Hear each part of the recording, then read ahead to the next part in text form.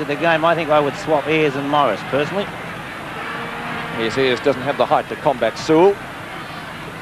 Could have pushed Sewell in the back there too, just about. I don't think it's so much height as not quite checking. McLean, that's a goal. Footscray lead by 6 points. His first goal.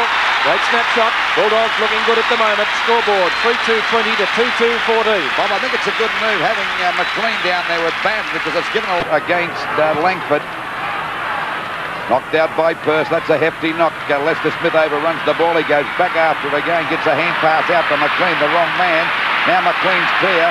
Footscray badly needing a goal. This is a long shot. Is he on target? But a great mark taken in defence there by New.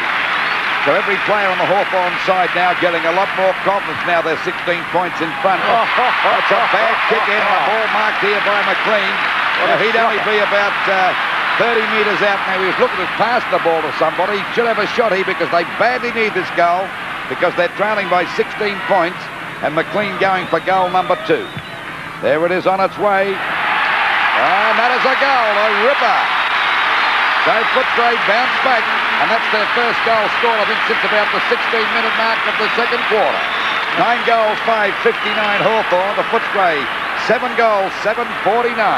Two bad mistakes there by Bob. First of all, the hand pass from Lester Smith, and then the kick out by Chris Mew. At least Lester Smith was under pressure. I find it unbelievable to think that a player who can kick the ball as far as Chris Mew should try and short pass to a player who's got somebody in front of him. We watch again on replay now as Chris Mew and McLean in front of